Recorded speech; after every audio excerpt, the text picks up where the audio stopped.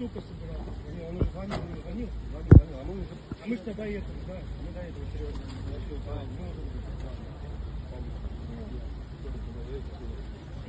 Ебать. Вот все это пизда.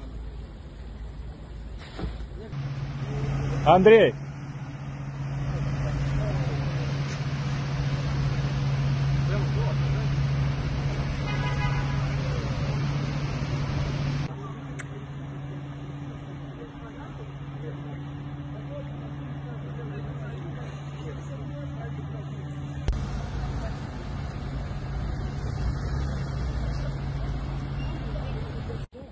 Я не только собирался.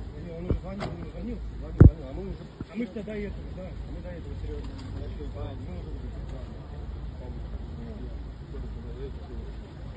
Ебать. Вот все это пизда. Я не только собирался. Он уже звонил. А мы тогда этого, да, мы до этого серьезно.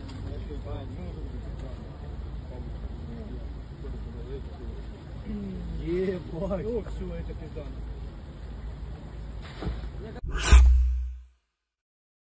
Ukrainian Baba Yaga drones terrified Russians, military man on battles in Volchansk.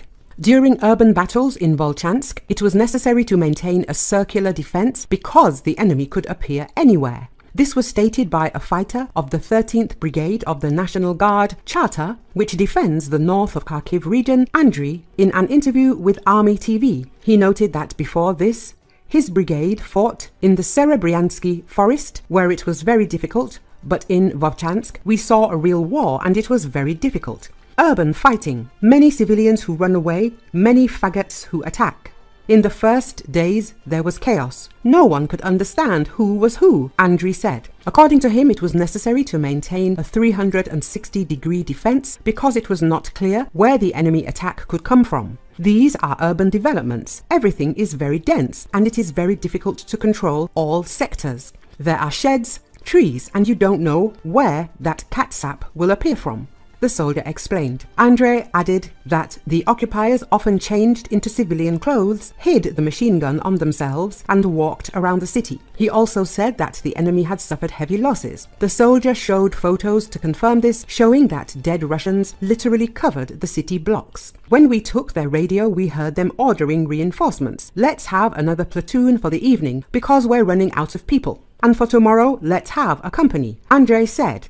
According to him, our UAVs destroyed a lot of Russians, so the occupiers panicked. If an FPV drone or some kind of drop flies, then there is fear. They are very afraid of our Baba Yaga drone bomber, which flies at night and drops. Our guys, when they took prisoners and took them out, then Baba Yaga flew, then the Russians shook, fell to the ground from fear, the military man said. Andrei noted that in June, Volchansk was already hard to recognize. For example, in place of the private sector, there was flat land. Everything was destroyed by the enemy. In early May, Russian occupiers began to advance in the Kharkiv region and captured several settlements near the border with Russia. Serious fighting continued for the city of Volchansk.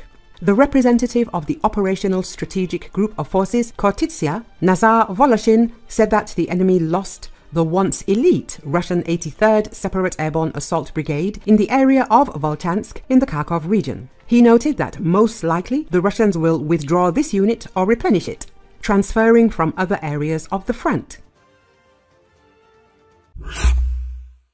Страшная трагедия происходит прямо сейчас. Горит заповедник Большой Утрич, дорогие друзья, в районе Сухой Щели. Это чуть-чуть дальше Малого Утриша. Жесть, ребята, просто жесть.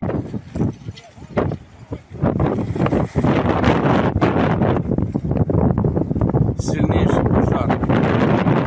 Все. Дорогу отрезала. База горит вся. Стоянка с автомобилями тоже горит.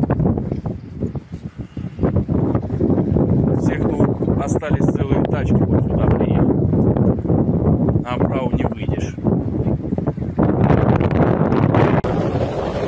База отдыха «Моряк» в районе Романтика.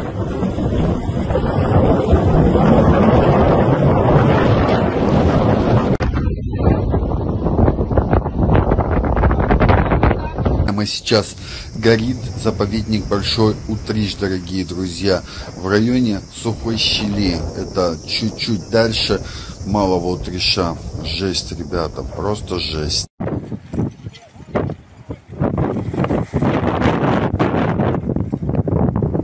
Сильнейший пожар. Все. Дорогу отрезали. База горит вся. Стоянка с автомобилями тоже горит. Все, кто остались целые тачки, вот сюда приехали. Направо не выйдешь. Все люди уже третью базу проходят, чтобы убежать вот от огня. Огонь очень сильно быстро распространяется по всей территории леса. От голубой волны через фрегат. И дальше мы все идем и идем.